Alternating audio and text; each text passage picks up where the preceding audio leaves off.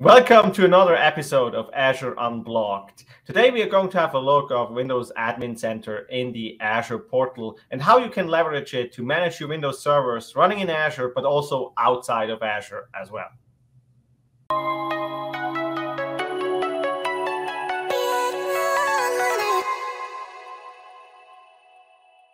Welcome back. My name is Thomas Maurer and I'm here with Prasad, Product Manager for Windows Admin Center. First of all, great to have you here. We are going to talk about Windows Admin Center in the Azure Portal and a couple of new additions to it, which is absolutely awesome and exciting to me. For the viewers who are looking at this, can you tell us a little bit more what Windows Admin Center in the Azure Portal is? Yeah, absolutely. Hey, Thomas, thanks for having me here today. Really excited to talk about this. In the last couple of years, as we're seeing hybrid work really grow so much and really accelerate digital transformation, us as the Windows Admin Center team have realized that remote management has also evolved into this everyday necessity. And yet remote management as it stands does not provide that sort of in-depth management tooling that is required to manage all of your servers, all of your clusters that are sitting in the cloud or on premises. So just last year, we announced Windows Admin Center in Azure. So that is, if you have an Azure IaaS VM that's running in the Azure portal, entirely in the cloud or running in Azure, you get the entire familiar UI of Windows Admin Center to, configure, troubleshoot, networking, all of the maintenance tasks, performance monitor, all of the tools that you're so used to using with Windows Admin Center, all available natively in the Azure portal. And the entire goal of this was to be this replacement to RDP, where customers have spent all of this time, RDPing into their machines to perform all of these management tasks. And with this brand new UI of Windows Admin Center, you can now perform all of those tasks natively in Azure. Oh, that's fantastic. Again, I just want to say, so I don't need to RDP into my Windows server anymore to actually get access to it. And obviously, we used Windows Admin Center in the past, like to run on premises, right? And I could also do remote management. But especially when I had like servers everywhere, basically running in Azure and running on-prem, it's kind of like difficult, like network-wise, always to access these. So I'm super excited, and I already played a lot with Windows Admin Center in Azure for Azure IaaS VMs. So can you explain a little bit to me what we actually have built for Azure IaaS VMs? Right. Yeah, and exactly like you said, right? If you have all of this Azure IaaS infrastructure, Azure Arc, you're already using the Azure portal to manage your infrastructure. And so why should you require to deploy yet another tool, Windows Admin Center, locally on some management node, when the Azure portal is already your home base? And that's essentially what we're trying to address here is you already have this home base of the Azure portal. Let's bring you all of the management tooling that you actually need natively in the Azure portal itself. So yeah, I'll actually go here and show you what we actually built here for Azure IaaS VMs. So here we are in the Azure portal. In this case, I have this workload running in Azure. It's running Windows Server 2019, or Windows Server 2019 data center. What you'll see here on the left is we've introduced this new blade called Windows Admin Center. Now, in this particular case, I've already set up Windows Admin Center. But actually setting up and using and deploying Windows Admin Center is a really, really simple process. There's actually a one-click setup experience where you hit setup, you hit install, and it deploys this very lightweight agent onto your Azure IaaS VM itself. And so when I hit connect here, what's actually happening here is that Azure is communicating with that lightweight agent that we've deployed onto the IaaS VM itself. So I'll hit connect here. It'll ask me for some local administrator credentials. And once I enter those credentials, what you'll notice is that you'll see the exact same UI of Windows Admin Center that you're familiar with loading here natively in the Azure portal, right? So it's the things like I want to view my certificates, or I want to view my files, I want to view my events, firewall, really all of those tools that you're so used to using, all the way down to you want to RDP into your machine natively in the browser in the Azure portal itself. It's all available right here in the Azure portal. And kind of that's the entire crux of what we've built here for Azure IaaS VMs. There is one thing I want to point out, though. Windows Admin Center, what we've built here for Azure IaaS VMs, It was built entirely with the cloud in mind. So you don't have to worry about provisioning your own certificate. For every instance of Windows Admin Center you deploy, you generally have to provision a certificate. You don't have to worry about provisioning DNS records. You don't even have to worry about networking. In this particular case, I'm connecting over a public IP address, as you'll see here. And so if I go here into networking in the Azure portal, you'll see that I've actually opened up a port to connect over port 6516, where we've installed Windows Admin Center. Alternatively, if I wanted to connect over a private IP address, just like you would have to set up any sort of networking to RDP into your machine, whether it's a VPN or ExpressRoute, you would use the exact same technology to actually connect to your IaaS VMs over that same VPN or ExpressRoute, and Windows Admin Center will actually use the exact same thing to connect to it. All right, that's awesome. No, again, it's very fantastic to have this management experience Windows Admin Center can deliver, but run it basically as a service in the Azure portal, and I don't need to think and deploy and any of that. I just can use it when I need to actually perform some management tasks on the machine itself. So this is actually great. I mean, you showed me that now for Azure IaaS VMs, right? But we know that customers are not just running Windows Server in Azure, they're also running Windows Server on premises, at the edge, or even at other cloud providers. So we have obviously solutions for that. Maybe you can a little bit tell us about our hybrid story in terms of what Azure Arc-enabled servers and Azure Stack HCI clusters are. Sure, yeah, absolutely. So folks that are not aware or have not used Azure Arc in the past, Azure Arc for Servers lets you manage your Windows and Linux physical servers and virtual machines running outside of Azure. So if it's on premises, running in another cloud, and manage it as if it is running in Azure. So this management experience is designed to provide you with the same consistent interface that you're used to using for all of your other Azure services, whether it's right here, like an Azure IaaS virtual machine, whether it's a storage account, or really any other Azure service with the same things like using tags, using resource groups, all of those same awesome capabilities that have been built for every other Azure service, you can now use to manage your on-premises infrastructure, or any of your infrastructure running outside of Azure. So essentially giving you the entire power of Azure for your on-premises machines. And the Azure Arc team has built a ton of experiences to really make it feel like you're managing a real Azure service, right? So you can use things like Azure Policy to govern at scale. You can use things like Azure Monitor to monitor at scale, Azure Security Center or Azure Endpoint to do security at scale.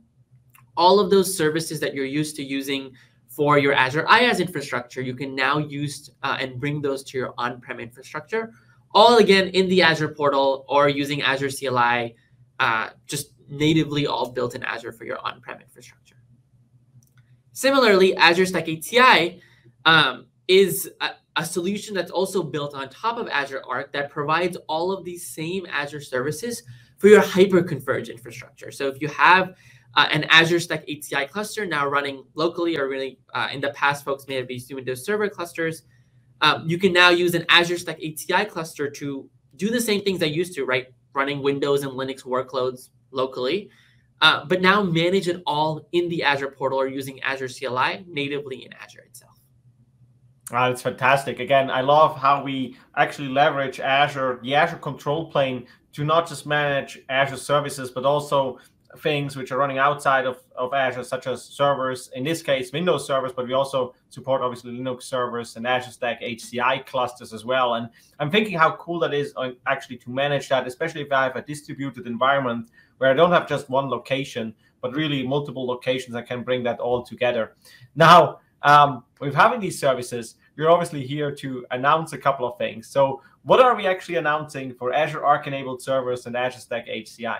Yeah. So today we're excited to announce the public preview of Windows Admin Center in Azure for your on-prem infrastructure. So for all of your Azure Stack HCI clusters and your Arc-enabled servers, you can now use the same experience of Windows Admin Center natively in the Azure portal. With actually one distinct change, and as I get to the demo, I'll let you know. But essentially, this entire capability enables you to do exactly what we showed you for IaaS here, right? Like seamless and granular management of your on-prem Windows Server Arc-enabled servers or your Azure Stack HCI clusters, all from within the Azure portal. And it's all the same functionality, the same certificates, event viewer, performance monitor, RDP, all of the same access that we have here for your IaaS VMs, now for your Arc-enabled servers. So let's actually take a look at what this looks like. If I move on here, here you'll see I have an Azure Arc-enabled server. It's running, in this case, again, Windows Server 2019 data center. You'll see that it's an Arc-enabled server. And very similar to what I just showed you for IaaS VMs, we have this new blade called Windows Admin Center. In this case, I did want to show just how easy it is to set up Windows Admin Center. So for this particular server, I'll actually go through the setup and install experience. You'll really see that it's a one-click setup button, followed by a simple one-click install button. In this case, very similar to IaaS VMs, it'll ask you to specify the port on which you want to deploy Windows Admin Center. By default, it's port 6516. Now, while this deploys in the background, there's actually one sort of big thing I wanted to mention, one big difference between what we've introduced here, what we introduced last year for IaaS VMs and what we're introducing here for Arc-enabled servers.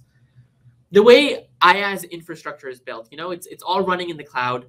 You have access to all of your networking in the cloud. You can easily set up various Azure things like VPN, ExpressRoute to actually gain access to your IaaS VMs. Now, for on-prem infrastructure, it's kind of different, right? You own the networking. You own all of these various networking components that are not controlled from within Azure itself.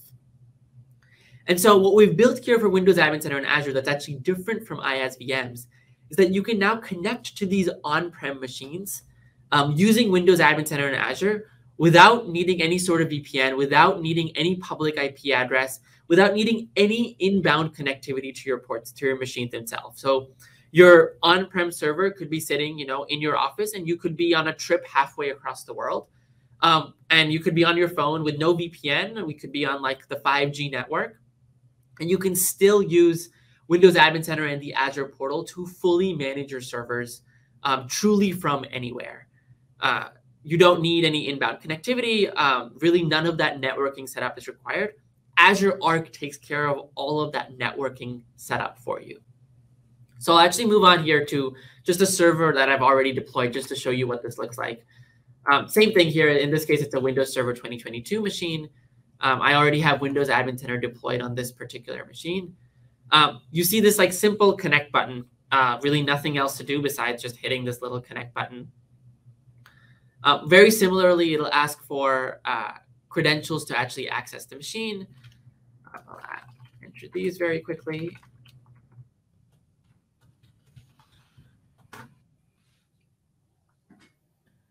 And what you'll see is that you'll see the same full UI of Windows Admin Center that you just saw, for your IaaS VMs, except now for this on-prem Arc-enabled machine. It's the same set of tools, the same set of everything that you would really need to manage your Windows Server machine, certificates, devices, all of the same tools. Again, natively in the Azure Portal. And this time, truly from anywhere. As I mentioned earlier, there's no networking requirement, no inbound port connectivity requirement. None of that is required to manage this particular Arc-enabled server. It's fantastic. I love so just from for everyone watching, this is now you are in the Azure Portal. You could be basically sitting anywhere. And this is a server running somewhere else in the world, and you can connect to it, and you can obviously do all these awesome management tasks with the extensions we have from Windows Admin Center. And if you needed to, you could even directly open up a secure PowerShell or remote desktop connection to that server. So that is amazing. I really love that. Especially, I love our tooling we have to manage servers at scale. But in some cases, right, you need to go in and you actually need to troubleshoot and connect to that server and figure out what is happening. And if you don't have network connectivity to that server, it can be troubling. Right. And that's exactly what we hear from customers, right? People love to use Windows Admin Center for that in-depth single server or single cluster management. That's exactly what Windows Admin Center thrives and builds for. And so getting all of that in-depth management from the portal is exactly what we're trying to show. I'll actually show you a similar thing here for Azure Stack HCI clusters. So here, if I switch tabs here a little bit,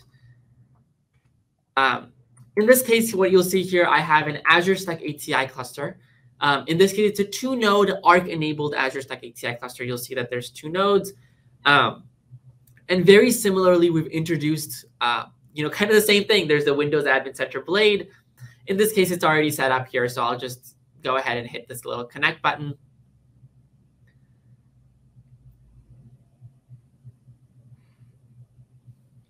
Enter the admin credentials for my cluster this time.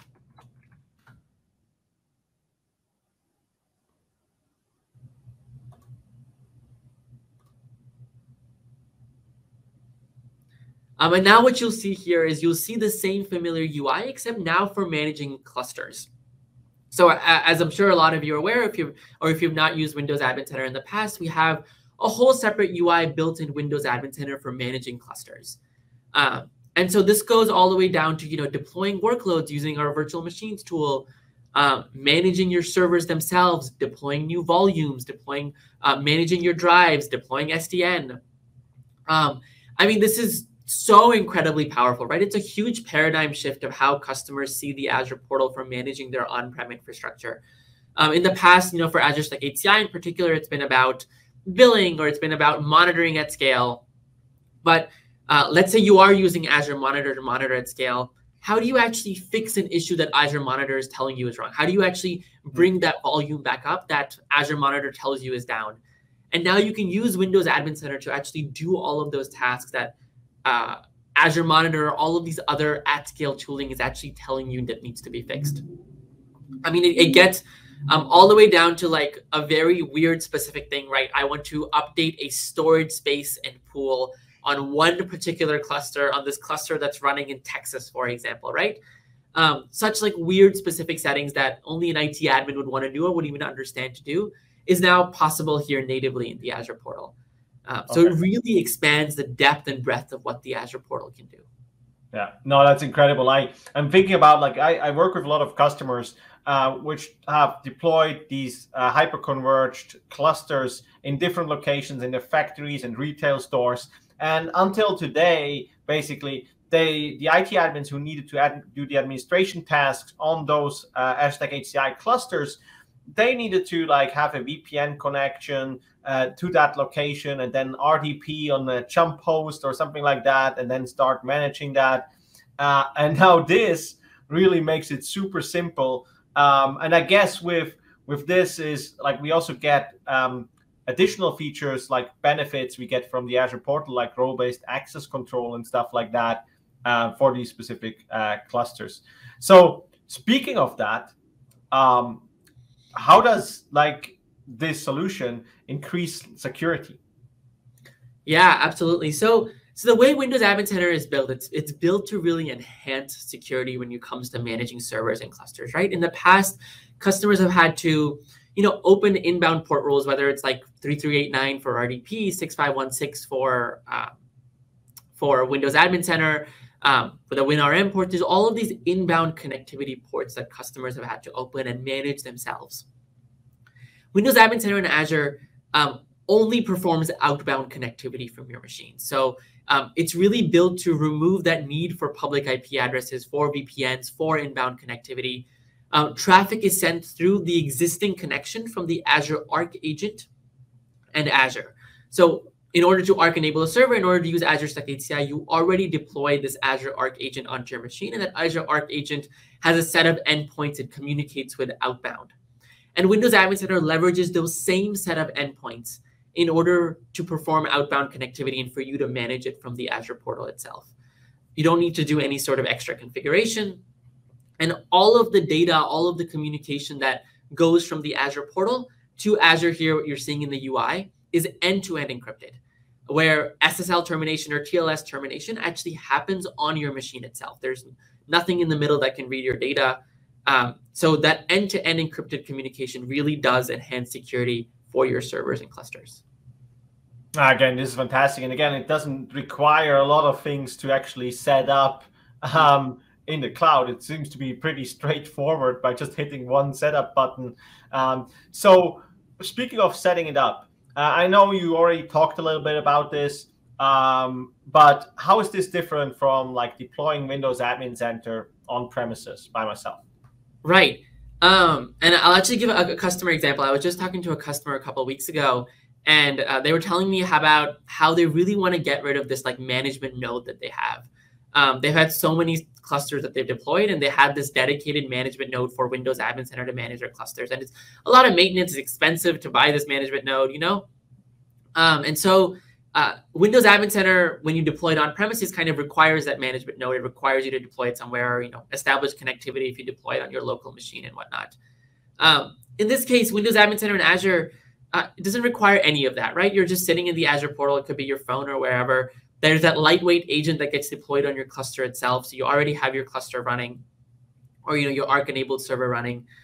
So it's quite different in the fact that it's a lot less maintenance. You don't have to worry about renewing your own certificates. We renew your certificates for you. You don't have to worry about your DNS records. We take care of that for you. You have to worry about managing ports. We take care of that for you. You don't have to worry about updating it. Windows Admin Center in Azure is actually always up to date, like every other Azure feature. You don't worry about updating the Azure portal. You don't worry about updating Windows Admin Center. All of those like latest and greatest features are just like constantly available. We have the whole support infrastructure that we have for every other Azure service, now also supporting Windows Admin Center in Azure. There's all of these awesome benefits that come with being an Azure service and being just like managing in Azure that you get now with Windows Admin Center in Azure. And my personal favorite one, just because it's a super cool technology, is it's actually much faster. So because of the way we've built Windows Admin Center in Azure, all of the UI for Windows Admin Center is actually hosted in the cloud.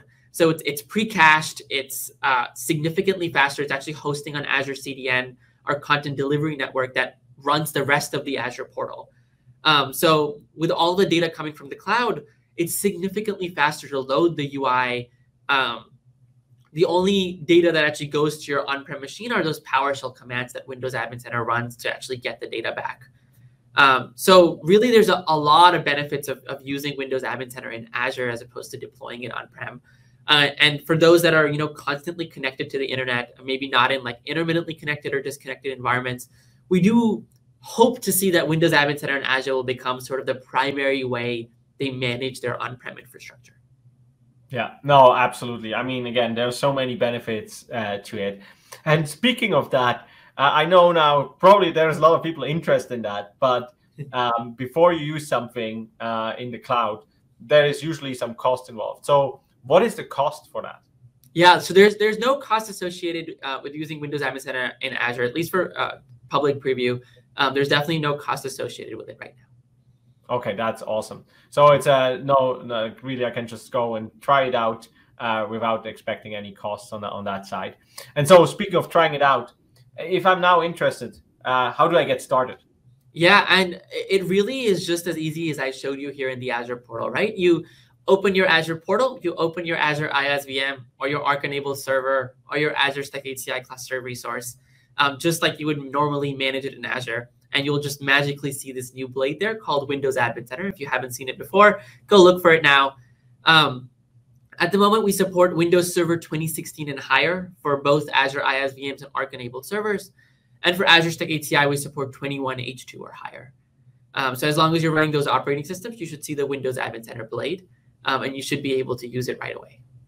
Fantastic. Thank you very much, Prasad. This was awesome, and I'm super excited to try it out. And so thank you, everyone watching, and I hope I see you in another episode. Sweet. Thanks for having me, Thomas.